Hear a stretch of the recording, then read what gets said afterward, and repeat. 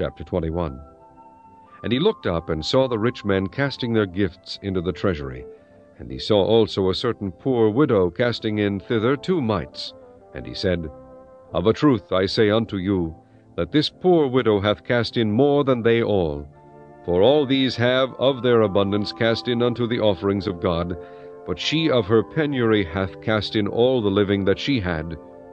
And as some spake of the temple, how it was adorned with goodly stones and gifts, he said, As for these things which ye behold, the days will come, in the which there shall not be left one stone upon another that shall not be thrown down. And they asked him, saying, Master, but when shall these things be? And what sign will there be when these things shall come to pass?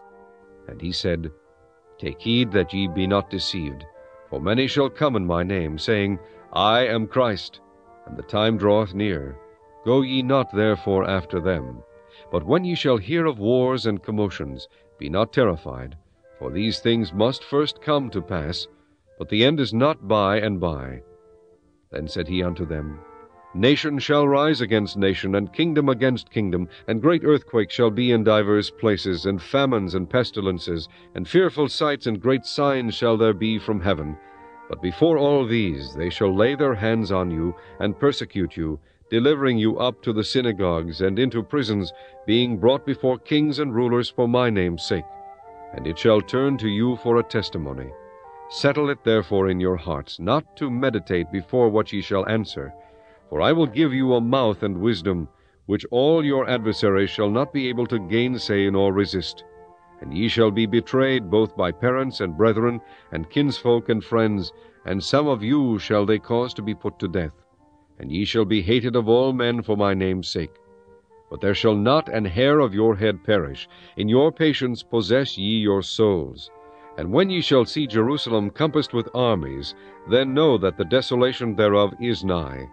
Then let them which are in Judea flee to the mountains, and let them which are in the midst of it depart out, and let not them that are in the countries enter thereinto. For these be the days of vengeance, that all things which are written may be fulfilled. But woe unto them that are with child, and to them that give suck in those days, for there shall be great distress in the land, and wrath upon this people.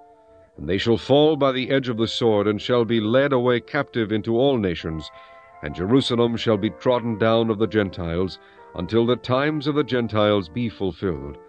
And there shall be signs in the sun, and in the moon, and in the stars, and upon the earth distress of nations, with perplexity, the sea and the waves roaring, men's hearts failing them for fear, and for looking after those things which are coming on the earth. For the powers of heaven shall be shaken. And then shall they see the Son of Man coming in a cloud with power and great glory. And when these things begin to come to pass, then look up, and lift up your heads, for your redemption draweth nigh. And he spake to them a parable. Behold the fig tree, and all the trees, when they now shoot forth. Ye see and know of your own selves that summer is now nigh at hand. So likewise ye, when ye see these things come to pass, know ye that the kingdom of God is nigh at hand. Verily I say unto you, this generation shall not pass away till all be fulfilled. Heaven and earth shall pass away, but my words shall not pass away. And take heed to yourselves, lest at any time your hearts be overcharged with surfeiting, and drunkenness, and cares of this life, and so that day come upon you unawares. For as a snare shall it come on all them that dwell on the face of the whole earth. Watch ye therefore, and pray always, that ye may be accounted worthy to escape all these things that shall come to pass, and to stand before the Son of Man. And in the daytime he was teaching in the temple, and at night he went out and abode in the mount that is called the Mount of Olives. And all the people came early in the morning to him in the temple for to hear him.